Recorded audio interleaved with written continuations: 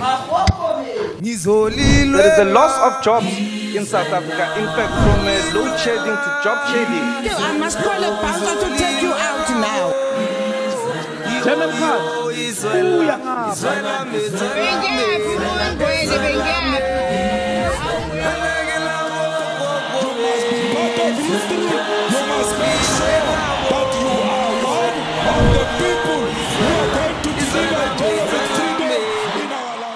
Greetings, the people of South Africa, Africa, and the diaspora, and thanks for tuning in to this week's installment of the EFF podcast.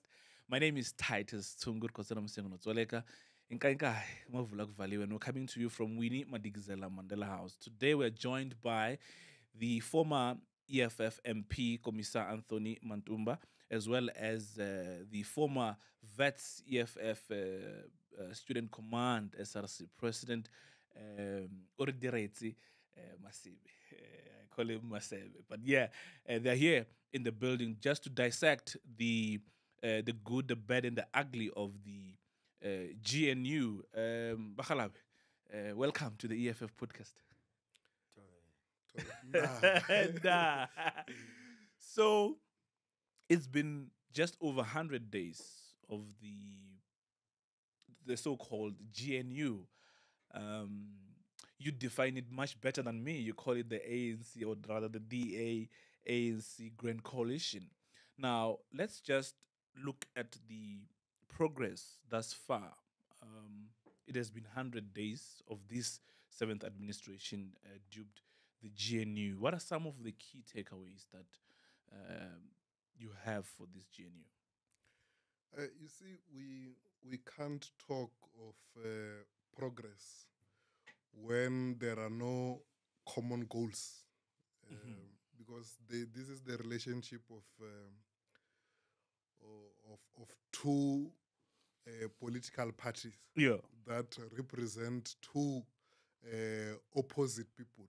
So there can't be any progress, and that's why now what we see is the abuse of the ANC by DA and the abuse of ANC members by their own secretary defending Helen Zille and her arrogance. So that's why for the first time you see AfriForum being vocal and attacking ANC leaders who are opposed to this GNU arrangement. So that's why you can't see any progress. The only thing that you will see is the growth of white arrogance, of white supremacy. That's why you will see the likes of John Steenhuisen.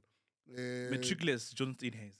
Yeah, you will see him going to employ white DA members the same way that white people employ uneducated white people in their farms, in restaurants, in supermarkets, without any qualifications. They are the bosses there, they are managers there. So he's doing exactly that in government. You just get a senior advisor, someone who's coming to advise on what when you do not have qualifications. So it's exactly what they are doing in their supermarkets. It's what they are doing in private space. So I call it the return of Job Reservation Act.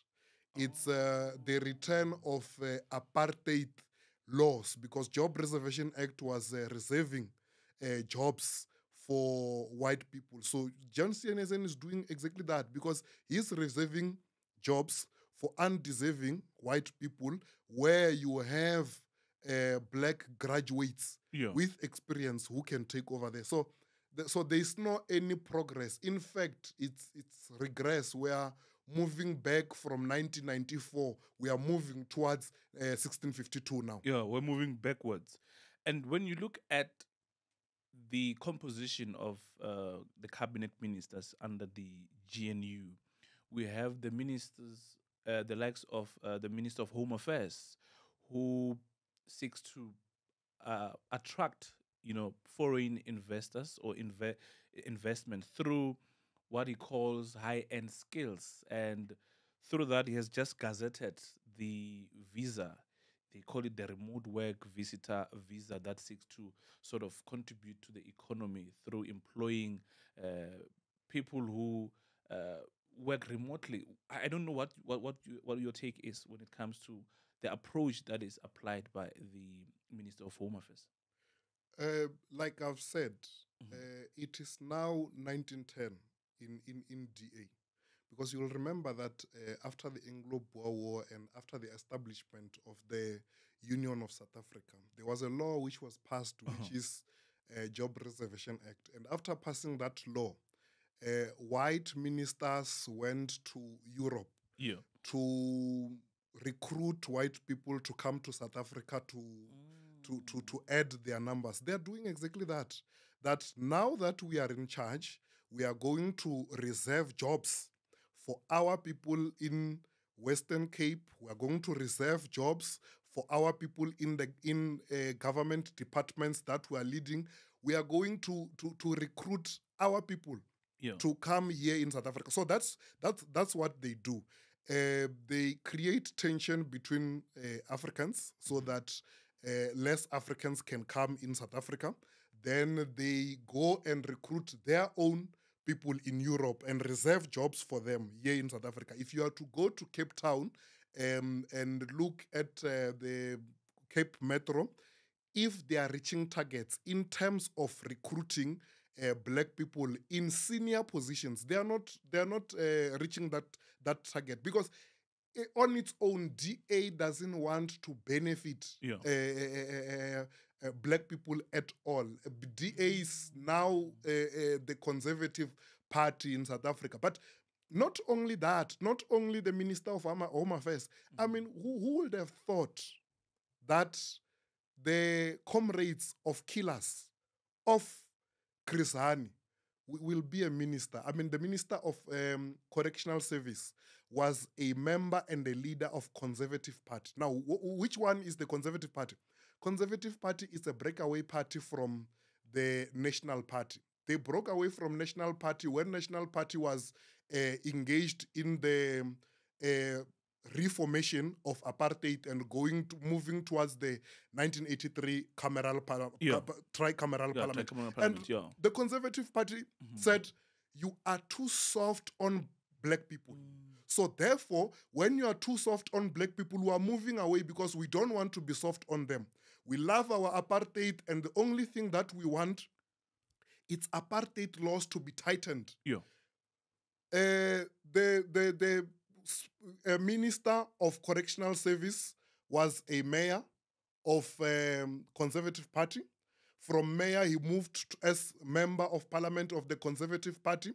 Now, this is the very same Conservative Party that their leader and the guy who shot Chris Hani were convicted. Now, the very same Conservative Party that killed Chris Hani, today their leader is in our parliament and in the executive. He is a minister as we speak. The man who said he doesn't he believe in bringing back death penalty. The guy who doesn't believe in the correctional system. Yes. The guy who doesn't believe in the system, who still believe in apartheid. The guy who is not apologetic about apartheid. The guy who see nothing wrong about apartheid. He said what was done there was necessary during the time. So this is the guy that is now the minister. These are the kind of people who are working with the ANC. So, that's why we don't call it government of national unity, because there is no any national unity there. It's a relationship between the sellout ANC and DA. Fighter Orediretse Masebe from the Gauteng legislature. You're the researcher there. Your key takeaways from the GNU. It has just been over 100 days in office. Well, I think what Commissar is saying is very true. Look at the people who are celebrating. positive outcomes from the first 100 days of the GNU, right? You've got your CEOs of Business First South Africa. You've got the CEO of Investec. Those are the people that are saying that, you know, the first 100 days have somehow marked a positive upswing for South Africa, right? They tell you that the JSE main index is over 10%. They tell you that the rand is 7.5% stronger. They tell you that you know, the bond market is 11% stronger, right? They are saying the markets are doing well. They're saying we've gained investor confidence, right? But who are the people who are enjoying? Who are the people who are positively speaking about the first 100 days of the GNU? It's people who are interested in, you know, pushing the interests of private entities and capital in the country, right? Ordinary South Africans are not talking about anything positive. If anything, ordinary South Africans are suffering from the budget cuts that have been introduced by the GNU ministers in education, in social development, in infrastructure development. We've experienced budget cuts across departments. The only people who are celebrating 100 days of the GNU are those who are captains of the JSE and captains of capital and captains of private entities and private interest. Those are the people who can tell you that the rand is strengthened. What does that mean to ordinary South Africans? What does it mean to say that the JSE main index has improved over 10%? That means nothing to ordinary citizens of this country. So those who are enjoying, those who are speaking positively about GNU should tell you what 100 days in the GNU actually means. It's not about South Africans, it's about the investors. It's about the private capital. It's about those who are, in fact, more interested in their interests being enlarged by this, you know, Ramaphoria. So no ordinary South African is celebrating any material difference because the prevailing social conditions in this country are still the prevailing social conditions. The people who are enjoying, the people who speak positively about the first 100 days of the GNU are those who are listed as your top earners, as owners of entities, as protectors of private and capital.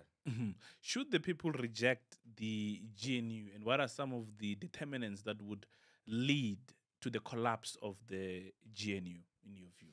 Yeah. So I don't think that it would be, in a complex democracy like South Africa, it would be quite arrogant to want to, you know, predict a downfall based on, you know, the first 100 days. But as a socialist organization and someone who's socialist oriented, we know that there are things that fundamentally you cannot push and sustainably push in order to run a society like South Africa. The GNU is going to collapse. One, because of their overemphasis on the market. This investor-centric idea that they have is going to push them to collapse because their main interest is to say, what is Investec saying?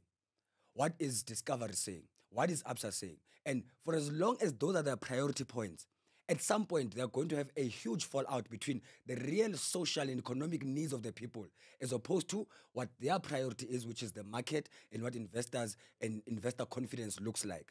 So I think that one of the things that is going to collapse the GNU in the long run is definitely going to be this investor-centric approach. The idea that you must appease the market at all costs. The idea that the rand strengthening means that materially people on the ground benefit. Another thing that is going to collapse the GNU is definitely going to be the fact that they come from an abrasively divided political and ideological orientation, right? So that on its own, because like Commissar is saying, the DA pushes for a certain agenda, right? The DA wants to import specialized skills in the form of a racial policy that seeks to exclude the current labor market and the labor pool in the country. The ANC wants to appease South Africans to say, we're going to have social reforms. We're going to talk about land. We're going to talk about distribution of social goods. So even on the basis of how far apart they are ideologically, this coalition is not going to last very long. But you cannot just say from the 100 days that then I can predict that in a month or a few weeks' time, this is going to collapse. But I'm saying at the fundamental level and understanding of the society of this country, there's no way that coalition is sustainable. And we're starting to see the cracks.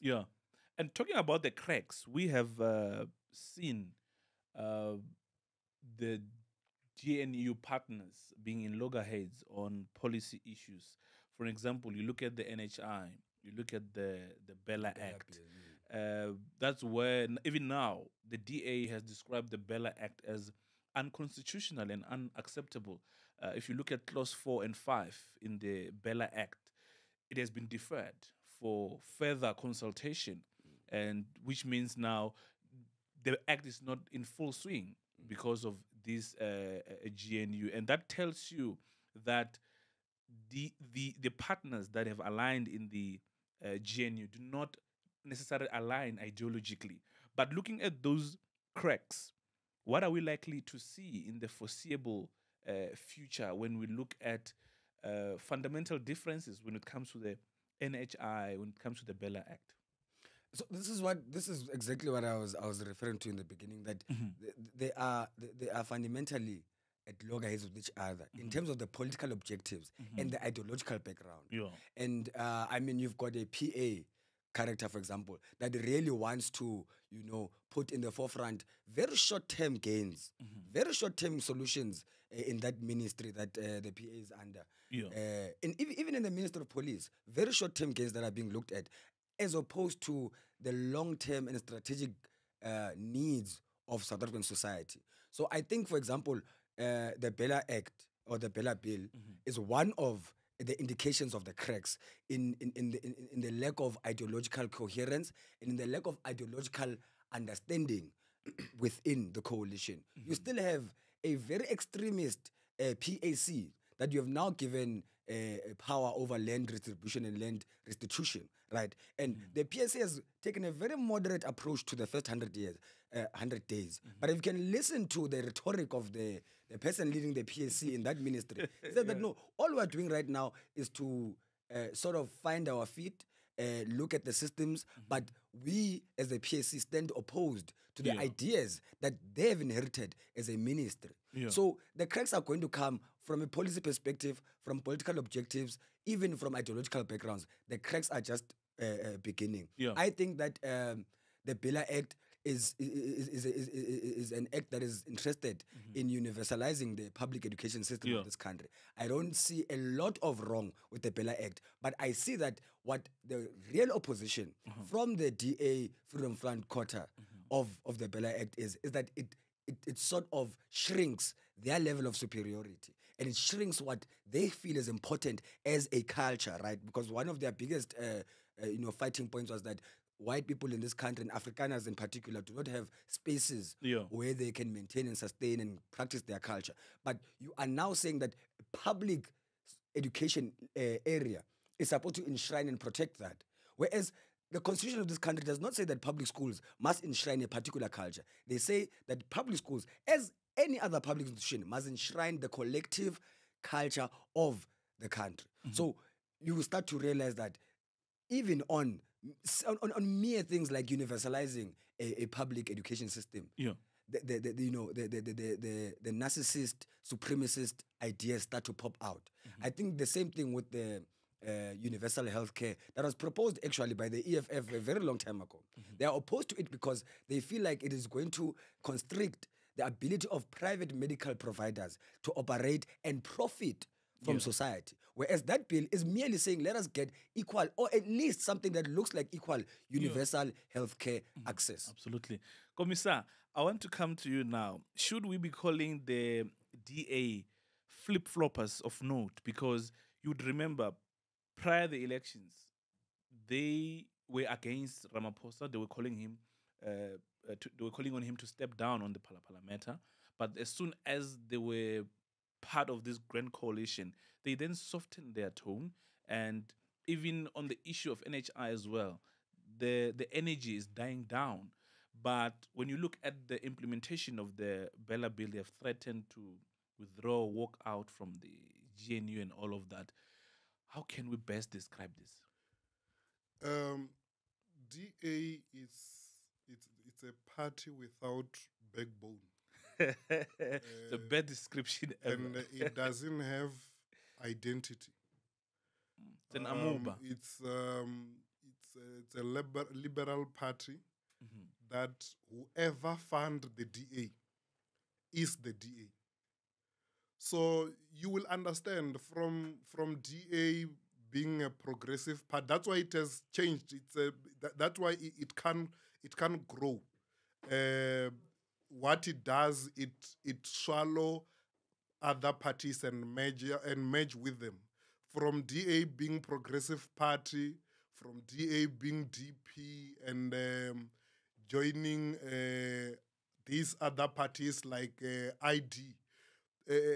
That is what DA is. So that's why you will find that they have a problem of wanting to look like a party that represents black people. So then it will have put one black leader for window dressing. Then from there, dump that leader because white people inside the DA are not comfortable. So DA is what the funders want it to be.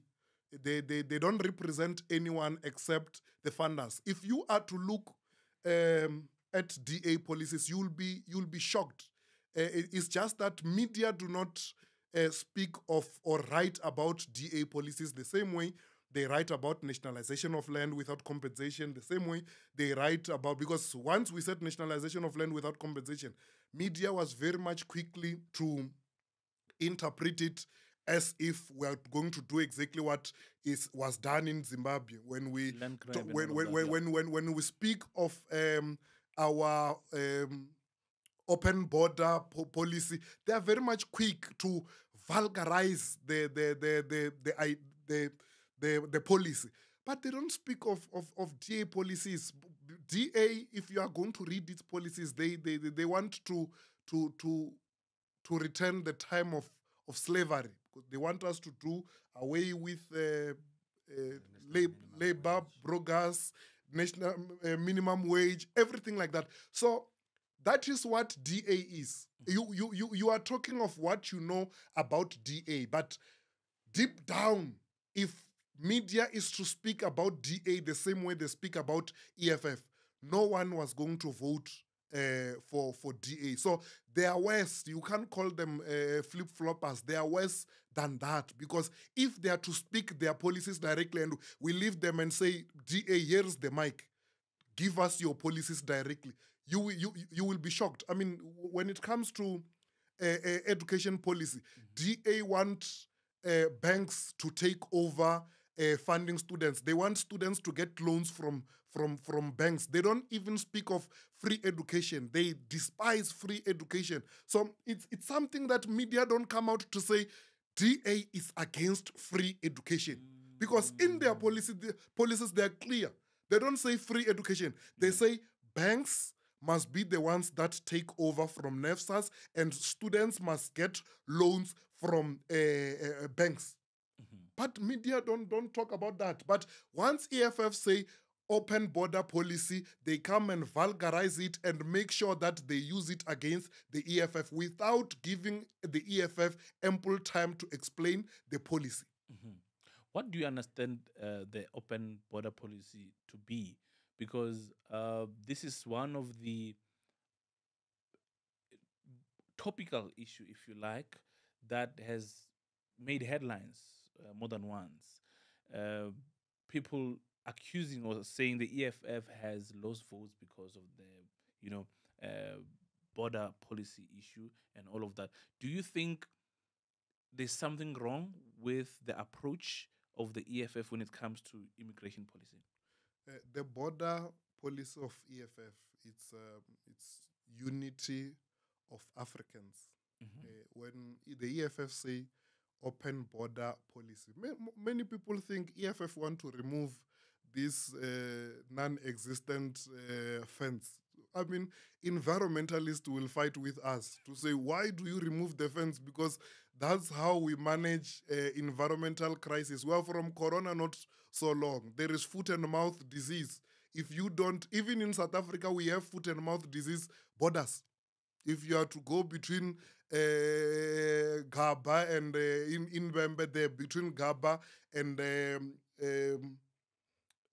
Minga, there's a border there. A border, you will find a border gate. Yeah. Inside South Africa. So we are not talking about the fence. When we talk about open border policy, we are talking about opening economic borders. We are saying when a truck driver is driving from here to Zambia, why must he change currency in every country that he pass? You change your passport in every country. I mean, what the EFF is proposing is something that is being done in Europe. The EFF is saying, as Africans, let's have one military. Let's have one currency.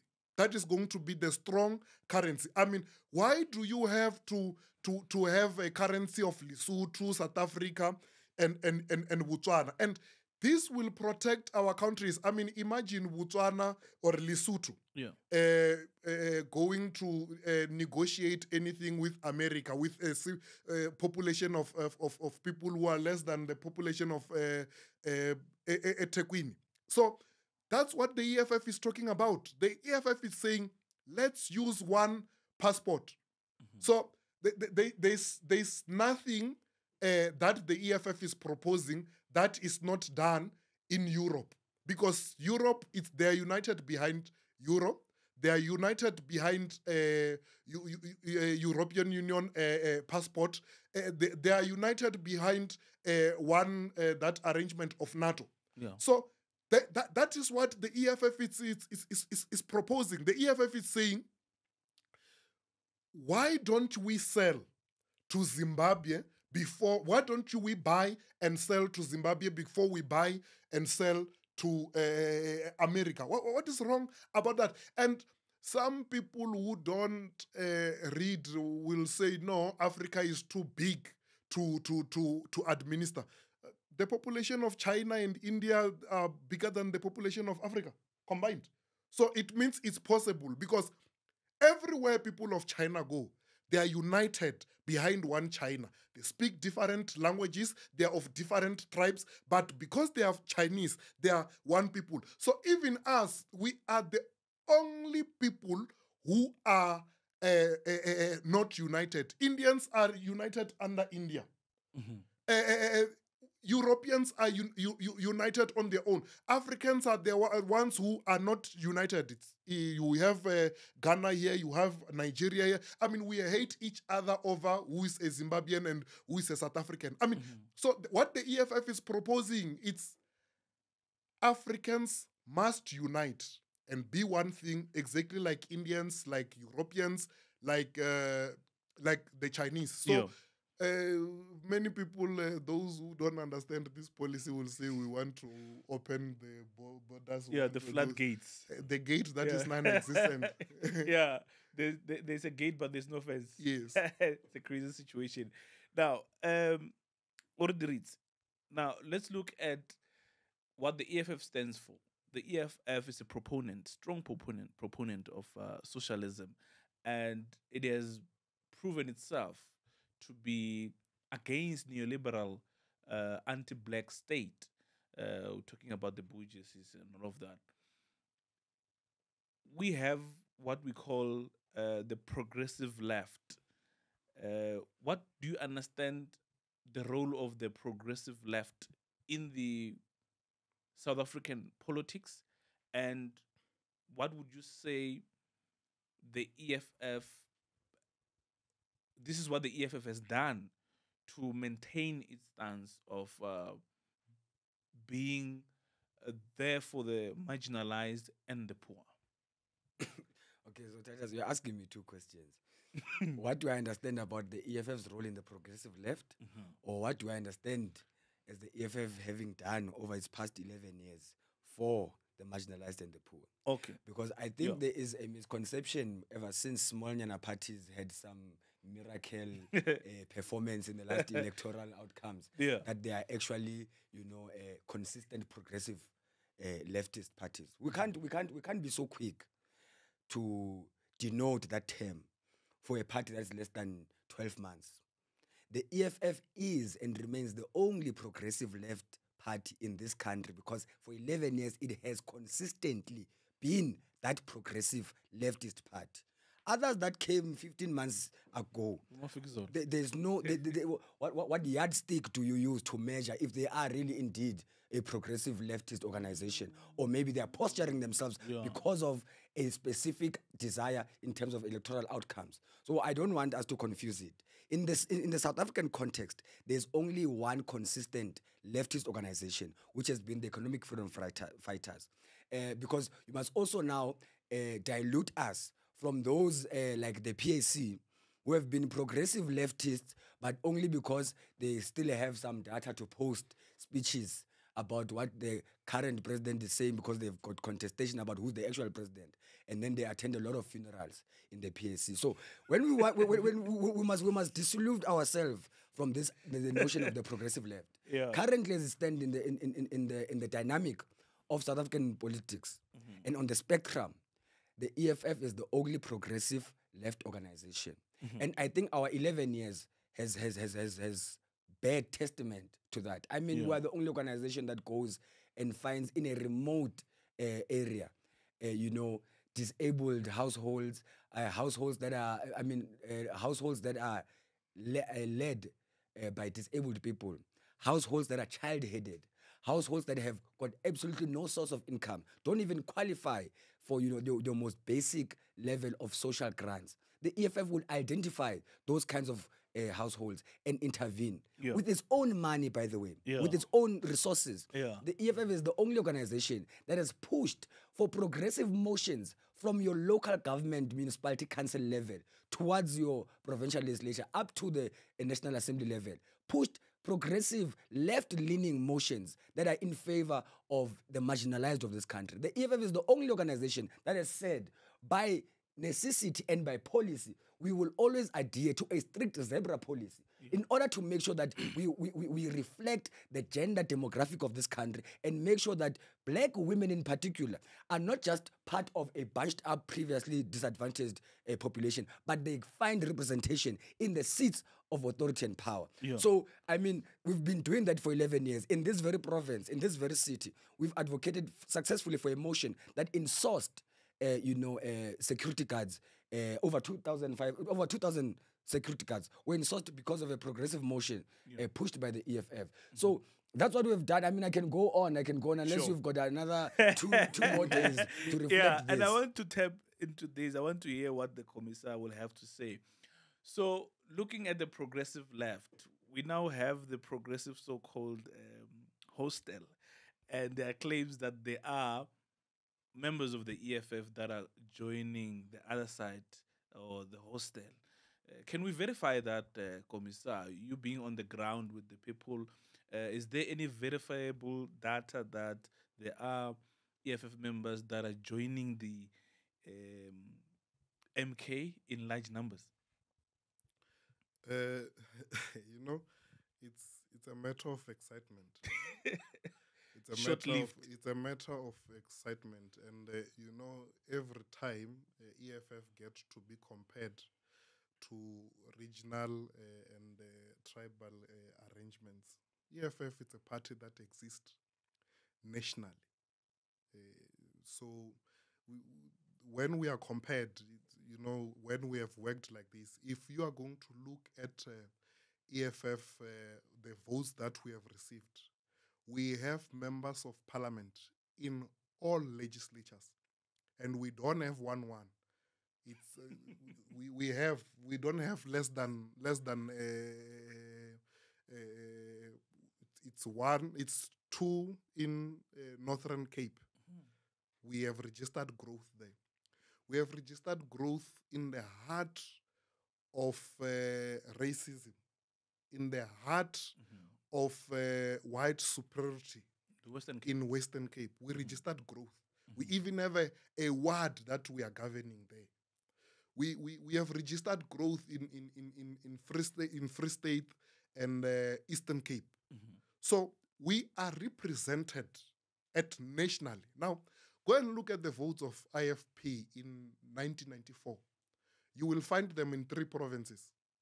In KZN, in majority, where they even won the province, right? In Mpumalanga and in KZN. The rest of the provinces, they don't have. Go then and look at votes of the MK. It's in KZN, Mpumalanga, and Gauteng. In Northern Cape, nothing. In Western Cape, nothing. If you are to say, no, white people there are not voting for them and coloreds, okay, let's go there in Eastern Cape, where it's rural. They received 1 seat. So you can see that, let's go to Limpopo, 1 seat. Northwest, 1 seat. So EFF, it's a party that is contesting at national level because we are official opposition in Limpopo. We are ahead of DA in Limpopo. We are official opposition in Northwest, right? And MK can be number 3, but in provinces, we are ahead of it in 7 provinces. So their vote is a pool of regional votes of KZN. Now, let's talk about members who are leaving. You will find that it's either we went to elections with them, they were removed in election structures for laziness, right? We removed them. It's either we didn't give them The position. parliament position. So if they were genuine about joining the MK, they would have done it before elections. So it's only now that they didn't calculate that, no, this is a regional party. They think that it is the next thing, not knowing that IFP was exactly the same. It was even better because they had a province. So the death of it is going to start in all these provinces that do not have their voters. Then come Mpumalanga, come Gauteng, then it decline in KZN. You know why? Because politicians aspire to lead at national level. So when you are a provincial chairperson of the party in Limpopo, you are going to be the same as the regional chairperson of EFF because you won't be leading anyone. And now the careerists and opportunists who are joining currently, once they realize, no, there's nothing to eat here. And even when we have positions, we are controlling nothing. There's no budget to control. They move out. So when you start a political party, you are joined by 2 people, activists and careerists. Now, when they see that there are no positions, careerists will leave, activists will remain. Now, the EFF, because it is rooted in its ideology, we have activists who remain in EFF knowing that we are Marxists and Leninists. We stand with this progressive party. Whether there are positions or not, we join it in Western Cape, we join it in Northern Cape, and even when opportunists left, the party is growing. Because are you aware that the EFF in only 2 provinces, it didn't reach the 10%. It's in KZN, right? And Western Cape. And in Western Cape, it's where we are rising. In all these provinces, we're not below 10%. In these provinces. So our decline was only in KZN. And because KZN is a big pool of voters, with that decline affected us at national level. But in reality, in provinces, this organization is growing. And these people that we are told that EFF members are leaving, I mean, it's a joke. In November there, we are called by EFF members. They say, hey, I think there is a mistake. We were invited to an event where we were told we are coming to cook and we are given these T-shirts. We don't understand what is happening. We didn't leave any organization. So we are not even going to welcome them back or anything because we understand the confusion.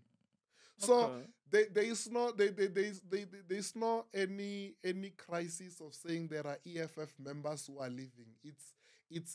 It's a crisis that they want to create, that there are members of EFF who are leaving. We are here. We are members of EFF who are here.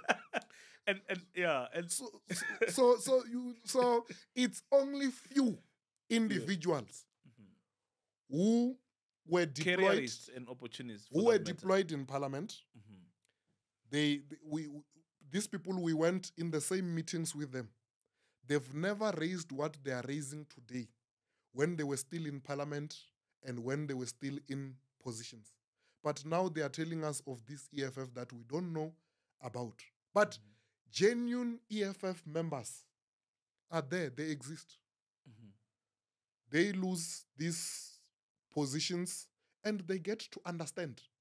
Why? Because EFF have more than 1 million members. Even if we are to win 100%, Parliament require 400 members of Parliament. So even if we win, not all of us are going to go there. So these people, we were going to lose them. Even if we win this government, we were going to lose them because we can't reward everyone. And it shows that they do not understand what the EFF is fighting for. Because when they give reasons why they are leaving EFF, they don't say EFF is not doing for the people what it say is going to do for them. They say, I worked hard, so the EFF is not doing 1, 2, 3. They speak about self. They don't say EFF is doing wrong to the people. EFF is doing wrong to me. So you can see that the careerists. And things like this must happen, and we are happy that they are happening now. They are still going to join so many parties.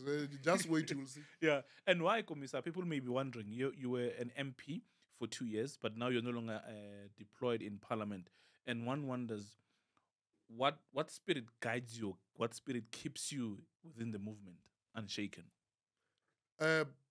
That's one thing that I'm happy about. I was deployed in Harib, right? In my deployment through elections, I was not removed. The votes of Harib, where I was deployed, didn't decrease. They increased, right? In Mohokari, DA was number 2. EFF is now number 2.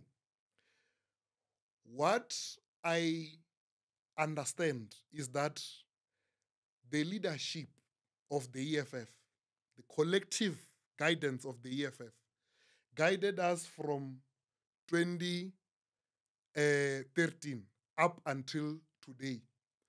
It can't be right that they are only wrong when they don't deploy me to Parliament. Because when I was a member of Parliament, Commissar Mandla was not member of Parliament. Commissar Mbali was not member of Parliament. Commissar Sharon were not members of Parliament. Now that they are members of Parliament and I'm not member of Parliament, I must fight the organization to say, hey, something is wrong. It was not wrong when I was inside. It became wrong when I'm now outside of the system. It means I don't understand what I joined this organization for. Because if we are to leave this organization, let it be on the basis of that the organization is dumping the founding manifesto. They are saying, we don't want this founding manifesto. We are adopting the policies of DA now, or we are joining DA. Then we'll understand that it is no longer the EFF that we've joined. But this organization is doing exactly the same. I'll give you one example that is critical, and it's critical in Limpopo. And it's on democratic centralism. Because democratic centralism is not only democratic centralism. It says you have freedom, but freedom with responsibility. The freedom to practice democracy with responsibility. And there will be centralism where the leadership will take democratic decisions and align them to party line. Now, in Eastern Cape, they went and elect an all-male top 5. Yeah. It means they practiced their democracy and freedom without responsibility. And then the Central Command team must do what? Must align their decisions with the party line. Because the party line is saying, like what he said, zebra approach. What did those comrades do? They accepted it, went and worked, and increased the votes of the organization in Eastern Cape. So that wisdom of the organization saved us in Eastern Cape. The same thing was done in Limpopo. The leadership went in to say, that which you have elected, you were not responsible enough. Now, they corrected. Yeah. After being corrected, comrades are not doing what those comrades in Eastern Cape did, to say, we accept democratic centralism. We accept freedom and democracy with responsibility. The first thing they did is to do what? No, we're leaving. So, but we know that it was practiced in Eastern Cape. It worked. It was done in Limpopo, and it is starting to show that it is working because they're leaving. Because they're leaving because they do not understand this thing that they've joined. So, and they say it's what? It's unconstitutional. Unconstitutional, why? Because they don't read. If you go and read the constitution of the EFF, you will find democratic centralism in the constitution. Yeah. So we are here to stay because the organization is still the same organization that we have joined. Yeah. And we know that this organization that we have joined, even all revolutions were not realized in 3 days. We are doing this for a generation. We are not doing this to reap the benefits, because if we are doing that, we would have been in GNU now with Freedom Front Plus. Yeah, with Bochronewald. Yeah, and let's look now at the build-up towards the third National People's Assembly. Looking at the discussion document, it talks about the devolving of the EFF Student Command into a youth command. We have seen the progress done by the EFF Student Command, dominating at 17 out of the 24 universities in South Africa. Now, what is your understanding or your reaction to this announcement by the CIC that now, henceforth, there will be consideration that the EFF Student Command should be devolved into a youth command? Sure. I don't know why, because I'm not even a delegate to NPA. I am not going to contest delegation in my branch. But I think the CIC has been very consistent of late when it comes to his personal views and his capacity as the president towards NPA. To say, I don't want to mar attitudes towards the NPA. I think he came out very strongly to clarify that when he speaks in his capacity, the CIC, about certain recommendations or certain suggestions that he has, those suggestions and those recommendations are still subject to the actual process of the National People's Assembly. And I think that it was not a declaration that the Student Command will be dissolved, if I heard the CIC correctly today. He said that this is one of the discussion documents. Is in the package, in the discussion document about the future of the Student Command, because maybe that might be a precursor to say we're now going to usher in the Youth Command. So I think, look, I'm a product of the Student Command, and I value my experiences and my teachings from the Student Command. I would not particularly like to see the Student Command being dissolved, but I do agree that the Student Command has a certain limitation of scope in terms of the young people it can reach in society and in communities.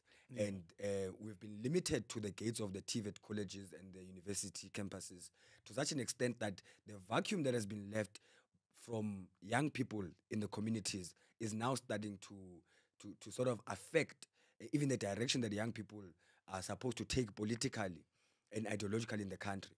So I think that the timing is quite perfect, the introduction of the conversation of the Youth Command.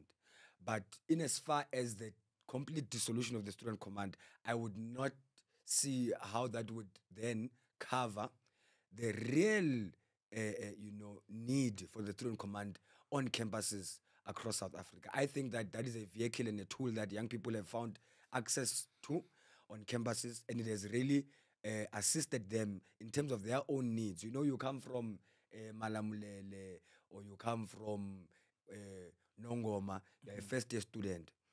You don't want to bump into someone wearing a yellow t-shirt. I can guarantee you that, because that is the beginning of your distraction as a young person. You are going to be asked for money that your parents do not have. You're going to be indignified and violated because of sexual favors. So the Student Command on campuses has really been the vanguard of, delivering and ushering dignified service for young students on campuses. I don't think that is a vehicle and a tool that we need to withdraw from those campuses, specifically because of the vulnerability of young people who are coming from a space that they are completely unfamiliar to. Yeah. I think the Student Command is quite necessary and quite relevant. And at the same time, I do believe that the limitation that the Student Command has in reaching young people in our communities must be filled by the Youth Command. Yeah. How those two will coexist, I'll consult with my branch delegate and say, Yeah. please submit. Yeah, this- and also this what the recommendation. CIC, the message was trying to echo through the discussion document is that it doesn't want to create, or the EFF doesn't want to create a situation where there's SASCO and ANC Youth League kind of a situation. But Commissar is here to give us a clarity of thought and on as a prospective delegate, I'd like to believe towards the conference. What are your thoughts on the devolving of EFF Student Command into the Youth Command? What we do not want to see is a situation where students are isolated and issues of students are isolated for students to deal with them alone. Because once students are isolated, we know what happened in the Paris commune where the working class was isolated and ambushed. So we don't want the same.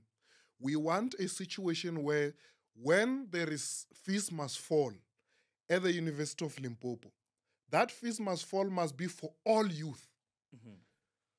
Schools will close. Youth who have never been at university will go to university to say, those that are fighting, we are with them because we are now one thing. So that issues of education and unemployment, we deal with them as one thing. So Student Command will continue to contest elections. But Student Command in a branch where if it's Ward 5 and that Ward 5, there's university, even youth outside the university will have to join the Student Command, the Youth Command. So that's what we want to see. And we are avoiding a situation in the Progressive Youth Alliance, let me say the PYA, where SASCO is contesting, ANC Youth League is contesting, YCL is contesting, SUKA is contesting, because they do not know their roles.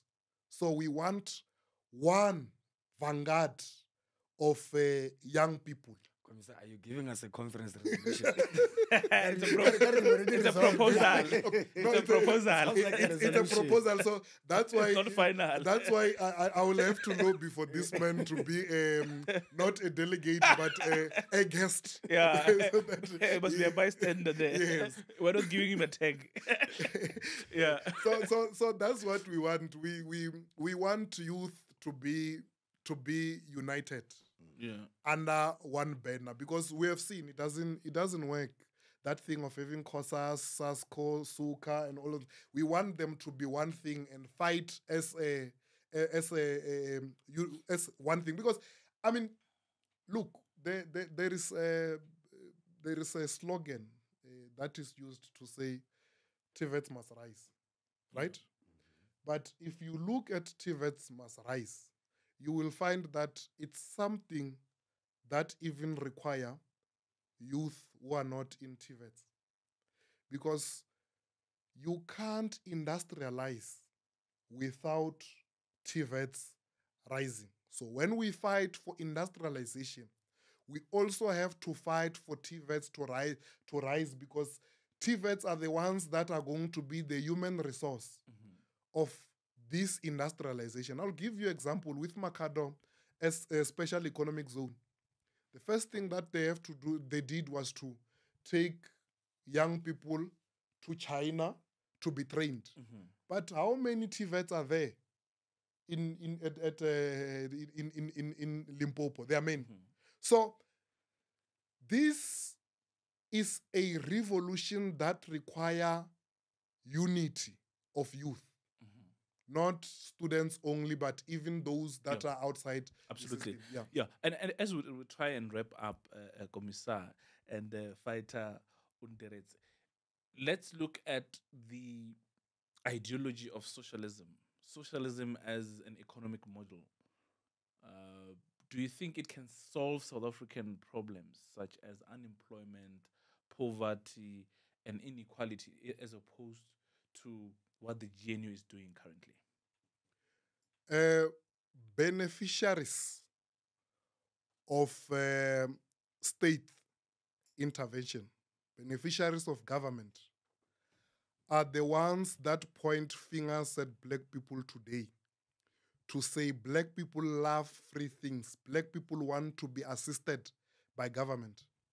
If it was not for the state, white people were not going to have land, because it is the parliament of white people only that passed the law to say 1913 Natives Land Act. It is government that passed the Glen Grey Act. It is the government that passed the Job Reservation Act. So for white people to be where they are today, there was intervention of the state. Now that the ANC has lost its identity, and they speak as if private sector is the messiah that is going to assist. It's not going to happen. Maybe let me take you back. In the analysis of material conditions back then, didn't we say South Africa is a colony of special type, where the colonized and the colonized and the colonizer are staying in one place, and therefore the economic infrastructure of white people is not of the colonizer is not in any way meant to benefit the oppressed, who are black people, right? That is when the Freedom Charter was adopted. The Freedom Charter was adopted after that analysis of saying the economic infrastructure of the oppressor or the colonizer is not in any way meant to benefit. So it means the Freedom Charter was adopted while appreciating the fact that the economy in its current form is not meant to benefit black people. They're not going to benefit. That is why in 1969 in Morogoro Conference, responding to the Freedom Charter on how the Freedom Charter was going to be achieved, the ANC adopted the National Democratic Revolution. And what did they say they want to achieve? They said, we want to achieve National Democratic Society. They didn't say Rand-born nation. They said National Democratic Society. And how are they going to achieve it? By demolishing this economic infrastructure, which is not meant in any way to benefit the oppressed. Now, there are some people of some hostel who say radical economic transformation. Yeah. That is misguided. Misguided how? What is it that you want to transform? Have we built our economy? So some of them were in this picture. We remove it. When you say radical economic transformation, which economy do you want to transform? You want to transform that economy that we said is not meant to benefit the oppressed. You want to transform Standard Bank. You want to transform ABSA. You can't transform that which was built to oppress you. So it means we need to go through the phase that the ANC diverted from. Because the ANC was supposed to come to the second phase, which is socialism. Because as a liberation movement, they have to unite black people towards liberation. And when they've gained this liberation, you have to take them through a process called socialism. Why? Because the state must come in to uplift us. The state must come in and hold our hand. The state must be a tool that is going to be used by us. Because the state was used as the tool to oppress us, right? So when we win the state, what do we do? We use it as a tool to uplift and liberate black people. So that's why we need socialism. We need the state to come in. That's why we say we need the state to be the custodian of the land. Because, Titus, if I give you the land now, you don't have money and you don't appreciate the value of the land, you are going to sell it. That's why DA is first to say, give them title deeds. Because they know they have money to buy and we are not yet to appreciate. Go to China. You will find that the biggest manufacturing companies are state-owned. So we need the state. The very same people, before they passed the 1913 Natives Land Act, what did they do first? Land bank. So that the land bank must fund the development of the stolen land. So we need state intervention. Not only that, Cyril Ramaphosa go and open a factory there. Very happy. Open a factory of cell phone manufacturing. But instead of coming to borrow our cardinal pillar of protected massive industrial development, he go and do his own other things. What happened to that factory? It collapsed. Because the There's state no beneficiation failed to protect that industry from outside manufacturers. So we need the state to protect us.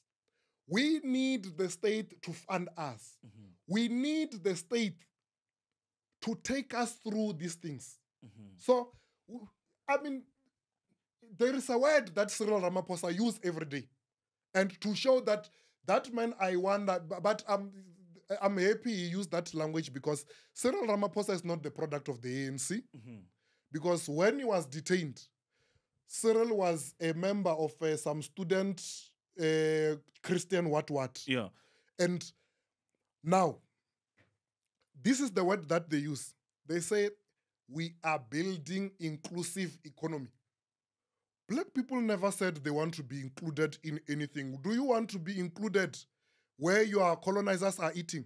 So that's where EFF come in.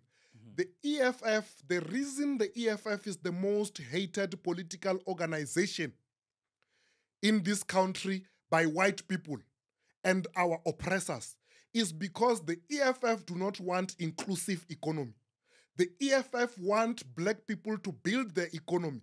The EFF doesn't have a dream of black people sitting or begging for a table on white man's chair or white man's table. The EFF want to build its own table so that they have their table there, we have our table here. We eat like this. We go and eat that side, they go and eat this side. And lastly, how the EFF, when talking about socialism, the EFF want to build the economy where you are. Because as much as every day, Titus, you take a bus to town, that is the stress of a black person. Every black person, the first stress that they have, it's either rent, bond, or transport. Because they have to live where they are to go and participate in the white man's economy. So the EFF wants you to participate in your own economy where you are. The EFF want to see buses of white people moving to town to come and work where you are and us going that side. That's what the EFF want to see. So that's the hatred they have over the EFF because the EFF is decolonizing because the EFF believe in black people that black people must have their own economy where they are. The EFF doesn't want you to dream that your dream is to be next to a white person in suburb. The EFF want to build suburb where you are. The EFF want to build a factory where you are. So that's the hatred they have over the EFF because the EFF doesn't talk like Cyril Ramaphosa and say, we want exclusive economy because exclusive economy is a begging economy. We say, we want to be included. Absolutely. How do we get included by minority when we are majority? They must beg us that they want to be included. And capitalism has maintained its grip on the economy, South African economy over the years. Dire, your thoughts on socialism? Do you strongly believe that the economy of South Africa should be in the hands of blacks, Africans in particular, if we are really serious about addressing the issues of inequality? Because we understand that socialism, among other things, advocates for the ownership of the means of production by the state. But I think Commissar has answered for all of that today. Your thoughts? No, I think, look, black people in South Africa want socialism, right? I think that there's just a huge misconception on what socialism means and what socialism looks like because of the examples of African states that have tried, to push a very purely socialist agenda. And because of that point of reference, it makes it easy to decampaign the reality of socialism. But in actual fact, a majority of South Africans are beneficiaries of some form of socialism. Because when you go and take your child in grade R, right, in early childhood development, right, the government funds a meal every day for that child. That child then goes to grade 1. From grade 1 to grade 7, the government funds a meal for that child. Even they call it nutritional feeding scheme. Yeah, feeding right? scheme. Yeah. Even buy a uniform. They even give that child textbooks. The child graduates grade 7, they go to grade 12, they get NSFAS. When they get NSFAS, they go to UJ. They study for free, right? The whole time, your mother has been getting what is called a child grant in order to sustain your livelihood.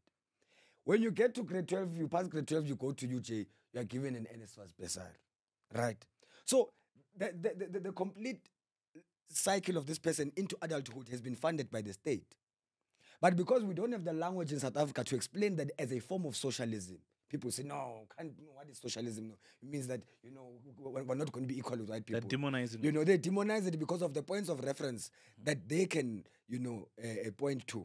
Somehow translate to them as that socialism is a failed, system of government in terms of social and economic policy. But in reality, majority of South Africans are products of a socialist, ideological good, social good, right? So I think that we can get more people like Commissar on platform to explain really what is socialism. Because I think we overcomplicate it, and we get a lot into the abstract, and then people don't understand what socialism means. But but the reality is that socialism most basic principle is also its most strongest. Yeah. To each according to his need, from each according to his ability. Very simple but very pragmatic. Because what we are saying in the South African context is that we will never catch up in the current economic setup. We will never catch up with white people if we're still trying to be included in an economic infrastructure that was not designed for us. At best, what we will do is pass the basic minimum. We'll always have a 50% type of existence. You know, when you pass the meds with 50%, but no, at least 2 mil. But is that an existence that a majority of an oppressed people in a country must aspire to say, I just survive, I'm at the bare minimum of what the economic and social and productive means of this country are able to output. You are happy that you stay in an apartment. So who do you think is a gatekeeper here? What stops South Africa to fully implement or practice socialism? Is it because the EFF is not yet in power? Yeah, but I think a lot of the rhetoric around socialism is also a huge barrier. Because you go to the manifesto of the EFF, you go to the rallies of the EFF, you go to the policy positions that the EFF has presented in public, they've been consistent about the benefits of socialism and what socialism means in our context. But I think the narrative against socialism as a concept is a very big eliminating factor. Because people assume that when the EFF speaks about socialism, we're trying to achieve a solidarity of poverty. That is not what we are saying. We're not saying all of us must be poor, right? We're saying all of us must be equal, but must not be equal in poverty. You know, we're saying that access to economic opportunities must be the same across the line. Yeah. We're saying does not matter the color of your skin, does not matter the access you've had to these economic opportunities in history and so on. But I think that there is a narrative protection, around white interests that always tries to demean what the EFF is trying to say. Because socialism means, like you're saying, an aggressive industrialization strategy. That means automatically job creation. Socialism means an aggressive jobs opportunity strategy. The EFF is saying we must build our own state-owned enterprises in horticulture. To say the government premises where there is gardens and all those things, the EFF must employ permanent employees. The EFF says we must have permanent security companies, permanent cleaning companies, permanent coal manufacturing and mining companies that are going to process, mine, and generate electricity. The EFF is not talking about the solidarity of poverty. The EFF is talking about aggressive industrialization. It's there in our manifesto. But I don't know, there's this stigma that whenever the EFF speaks about socialism, they mean that only certain leaders must drive the Range Rovers and then the masses must struggle.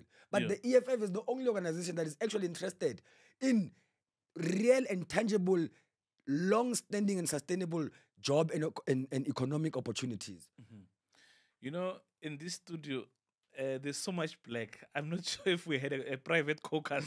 I'm wearing black. Everyone's wearing black.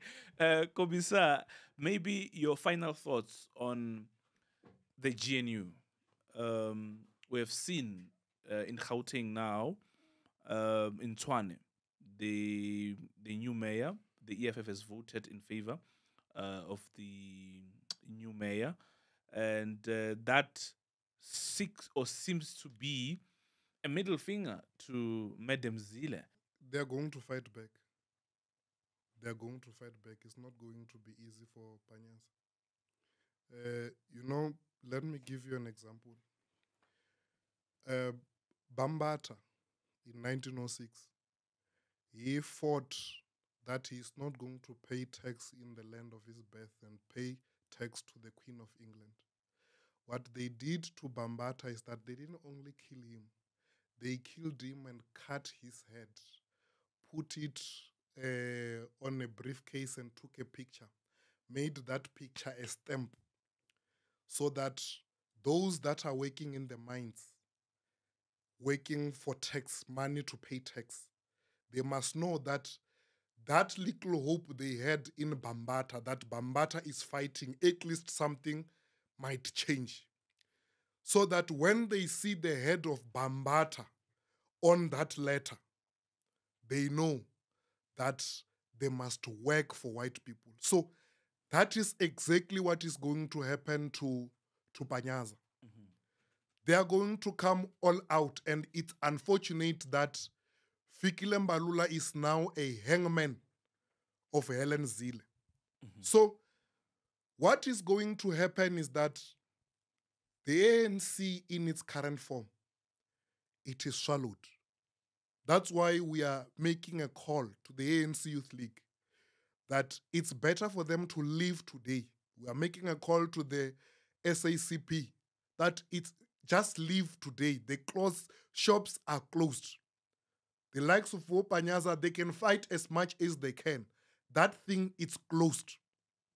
So the ANC that of 1969, it's long gone, it's dead. The ANC that is of Cyril Ramaphosa is no longer the ANC, because like I said, you can't say you have an ANC talking about the ANC that is led by a comrade that was raised by Sarah Woodhouse and the Minels. So those guys are just wasting their time. If they don't understand or appreciate that they are wasting their time, they must ask our president that they tried to fight in the ANC Youth League. They were removed for fighting for what the ANC stood for in 1969. They were removed for that. They were not removed for anything. They were removed for this very same ideas. So now that is the ANC of the Rainbow Nation. That is the ANC of celebrating rugby and say it's democracy. We are united. Yeah. So, you know, even when he's talking Panyaza Lesufi and say we can't kill Chris Hani again. You can't kill Chris Hani again now because the killers of Chris Hani are now ministers. So those guys are just those guys of ANC in Gauteng. They are just wasting their time. The only advice that we can give them now, the advices are done. They must just leave that thing and join the EFF. Because on the other side, they can't go because the other side, you know, they are practicing, they call it Zumaism, but it's not Zumaism. They call it's Indunaism. Yeah. Because Indunaism, you don't practice, it's a political organization without offices. You go where the Induna is. You don't have a constitution. The Induna will solve. But lastly,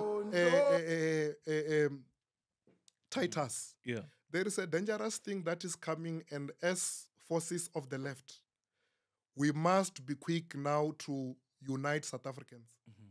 Because you have the Oppenheimer families funding political organizations that undermine internal democracy.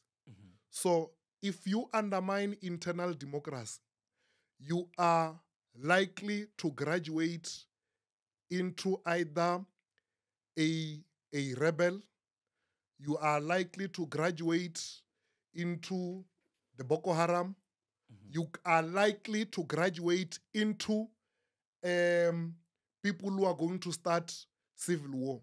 Because once you fund a political organization that do not respect democracy, you are funding the destabilization of democracy in the country, because once they get power, they will never want to go out of power. And what will happen? Because they get power with your money, then instead of going out of power, they will refuse.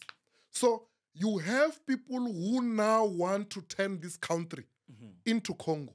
Because you can't fund a political organization that do not go into conference to elect its leaders.